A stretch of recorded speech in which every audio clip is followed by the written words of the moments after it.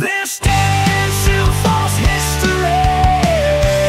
This day in Sioux Falls history is brought to you by Thomas James and Bechtold Jewelry, the oldest jewelry store in South Dakota, using time-tested techniques to restore and repair jewelry and using the latest technology to create custom pieces. Thomas James and Bechtold Jewelry, 325 South Phillips Avenue in downtown Sioux Falls. It was on this day, June 26, 2020, Guy Fieri, the popular host of Diners, Drive-Ins, and Dives on the Food Network, visited Sioux Falls. He was here to film in no less than 5 locations in the area. Among them were Urban Chislik and Libel Ethiopian Restaurant. They would both be included in the January 1st, 2021 episode, South Dakota Smorgasbord. Other locations like Bread and Circus Sandwich Kitchen aired on January 6th, 2021. Spicin' Things Up. Look's Marketplace aired January 29th in an episode entitled Savory Meats and a Little Sweet. Daily Clean Food and Drink on Rib Stickers airing in February of 2021. And Guy drove around town in his iconic red convertible, posing for pictures, chatting up with the locals, and being an all-around awesome guy, all while taking in some of the best cuisine Sioux Falls has to offer. However, I think someone should let him know that there's plenty more where that came from. I think we need to invite Guy back to Sioux Falls to try more delicious food.